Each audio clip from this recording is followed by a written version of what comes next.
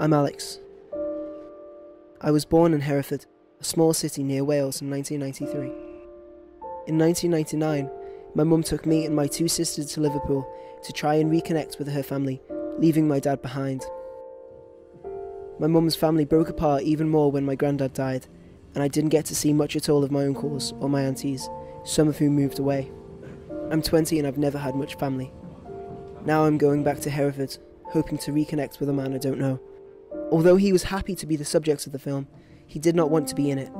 I know some people who wouldn't take this task on because they think they might not find him, or they've done fine without him so far and they don't need him. I hope watching this film will help some people to take the risk and find their dad or whoever, or help them decide they don't want to or need to, just as long as my story helps someone else. How do you feel? Alright, yeah. Bit excited, I guess. Bit... Nervous. Probably a bit scared, you know? It's weird, isn't it? It's bizarre. Yeah. It's probably the word I'd use. I feel bizarre. But yeah, excited I think mostly.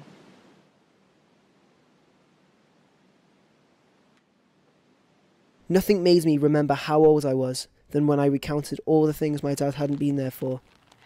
In the end, that was more why I did it. If he was anything like me, I couldn't understand why he'd never came to see me, or even sent a letter.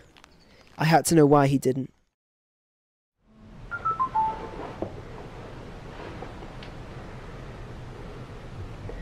But I'm ready if you are.